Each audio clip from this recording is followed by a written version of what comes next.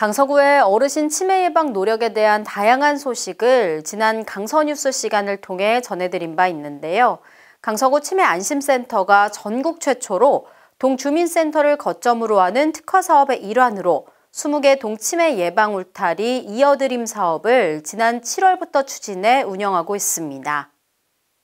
이어드림 사업은 치매 예방 프로그램의 접근성을 높이기 위해 강서구 20개 전동 주민센터와 연계해 어르신들의 생활 습관을 개선하는 역할을 하고 있습니다.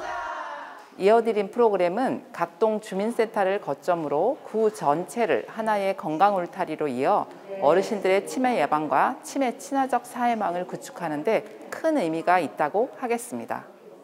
프로그램은 3개월 단위로 진행되며 서울광역치매센터에서 개발한 기억 지킴 교실과 2대 목동병원, 서울대병원 등 8개 대학병원 신경과에서 개발하고 효과가 입증된 한국형 치매예방운동 프로그램 슈퍼브레인 등 치매 예방을 위한 다중 영역 개입 프로그램으로 진행됩니다.